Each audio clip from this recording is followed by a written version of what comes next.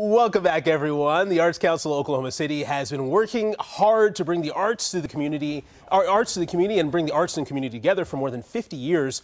One of the biggest events they put on every year is the ever-popular Festival of the Arts. And as they get ready for the 2023 version, they're looking for folks who want to get involved here. So joining me now is Susie White and Farouk Kareem. They are the co-chairs of next year's festival. Thank you for joining me this morning. Good morning. Good morning. How much of an honor is it to be a part of this major event here in Oklahoma City? People look forward to this event every year. And I'll start with you, Susie. How much of an honor is it to be a part of this? Huge honor. I never would have thought that I would be asked to serve in this position, and so it's very exciting. Yeah, same question for you, Farouk. How much of an honor? Love it. Been volunteering for probably 15 years, and it's my favorite week of the year and my favorite event in Oklahoma City, and I think it's just one of those things that makes Oklahoma City such a great place to live. And Farouk, can you talk about the Festival of the Arts and just how much it means to the community, not only financially, but otherwise as well?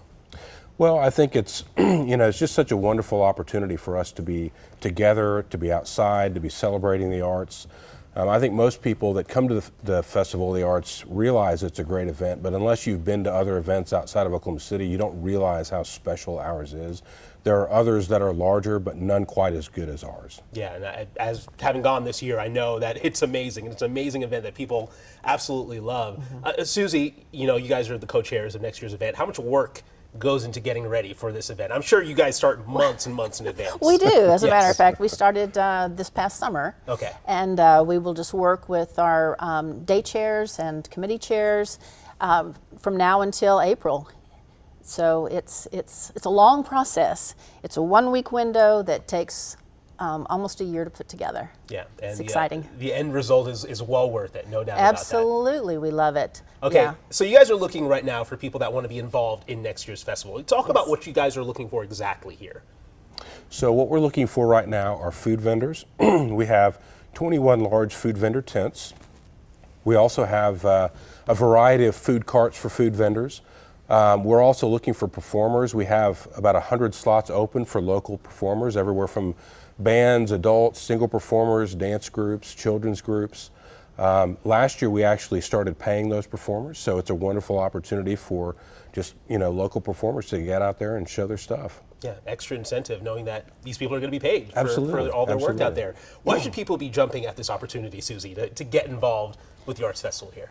You get to spend some time downtown with the city of Oklahoma City, all of your neighbors and friends. Put your name out for those that are attending festival.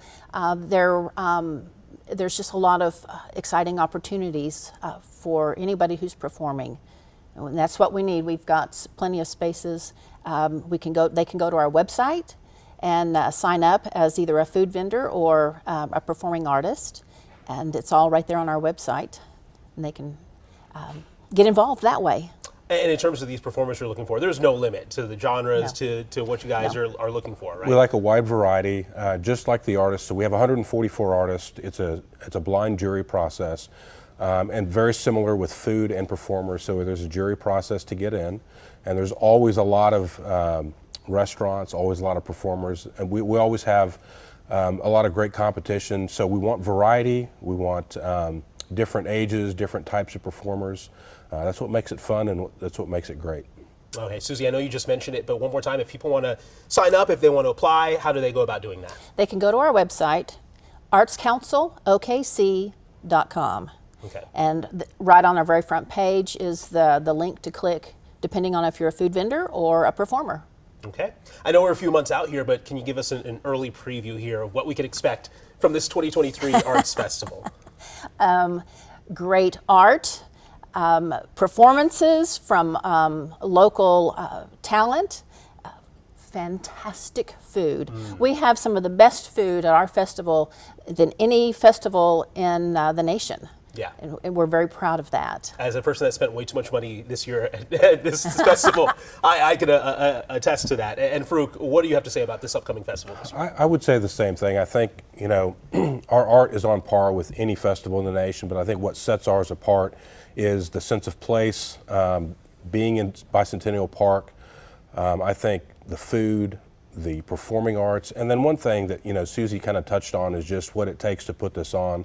I want to make sure we give a shout out to our volunteers. It takes over 5,000 volunteers. We have paid staff. And also our first responders, police, fire that are out there helping us, keeping people safe.